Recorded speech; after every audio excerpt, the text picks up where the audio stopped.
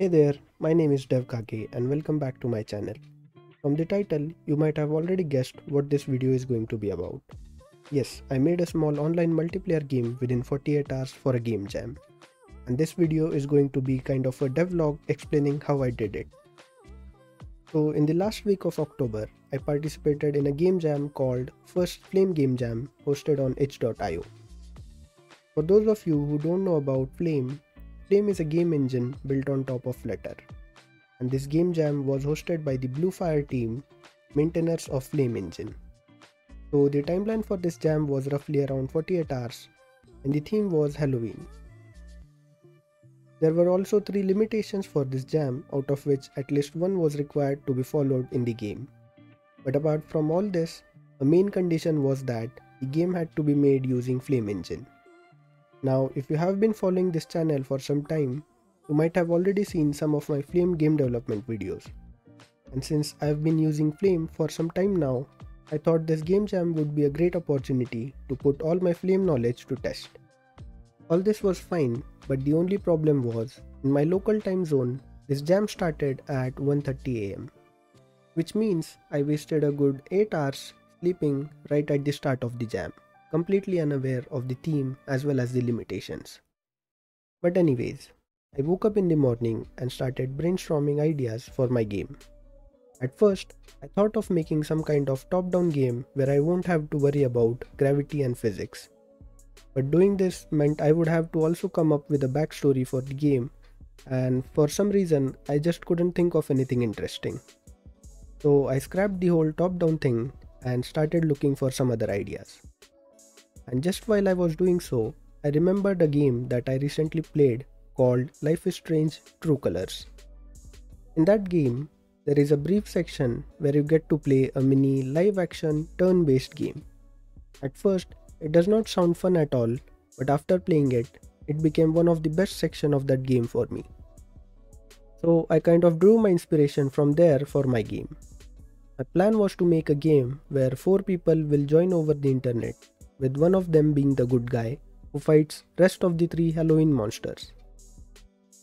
I spent the next few hours working on some basic character assets for the game.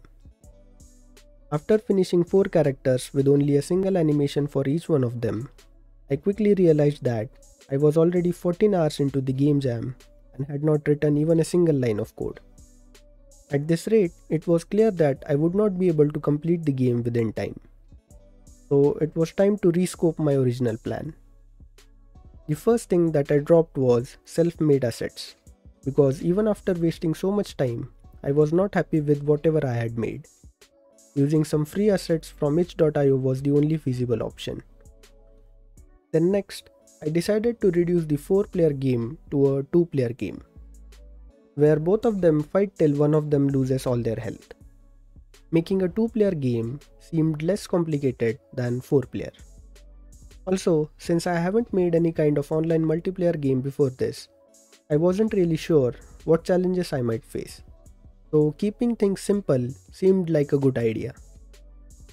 With these new targets in mind, I created a new Flutter project, named it Halloween Battle, and started adding required packages. Flame was obviously the first package that I added. Next, for the backend, I decided to go with Supabase, an open source Firebase alternative. Supabase was kind of new for me as well, but I had read through some of its docs and I knew that it supports real-time database updates. So this was perfect for my turn-based game. After this, I spent some time on creating a main menu, using which players can either host a new game, join an existing game, or go to the character selection page. It was already getting late that day, but I wanted to at least be able to connect to Supabase and host a game. And this brings us to the architecture of this game. So basically, my plan was to represent each fight in game as a row in a predefined table in Supabase.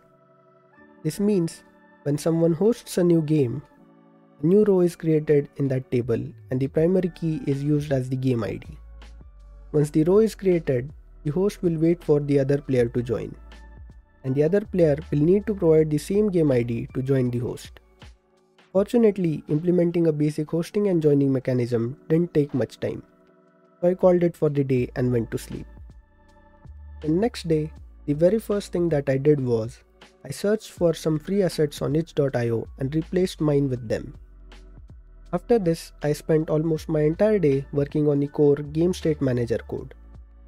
The main responsibility of this manager is to listen to changes in real-time database and modify the local game state.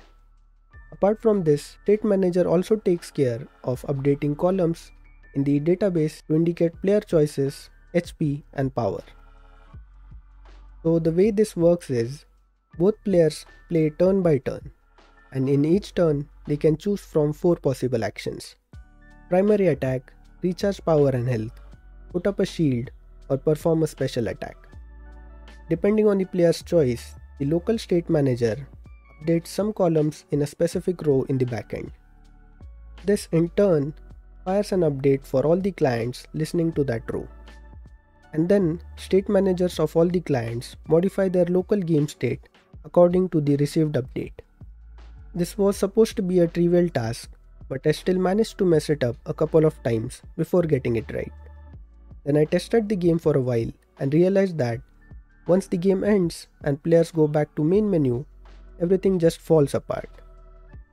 But it was already less than 7 hours for the game jam to get over. And the only thing that I could figure out was this was happening because of navigating between Flame's game widget and other Flutter widgets. So to fix this problem, I decided to re-implement all the screens as widget overlays on top of the Flame game. And man, that was really stressful. Things were breaking left and right every time I changed something. But finally, around 3 hours before the jam ends, I was able to get it up and running. I spent the next hour or so adding some basic particle effect, a camera shake, and a nice text animation to display increase or decrease in health points. I also managed to find and add 2 background tracks for main menu and actual gameplay. Finally, I did some play testing, tweaked some parameters, created a page for this game, submitted it to the jam, and went to bed. All in all, it was a weekend well spent.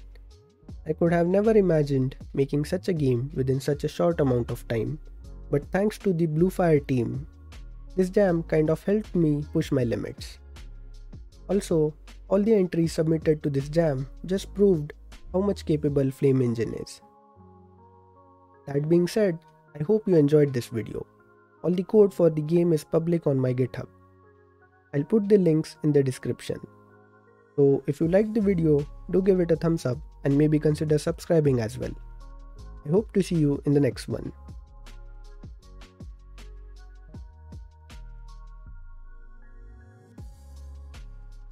By the way, I also managed to win the second prize.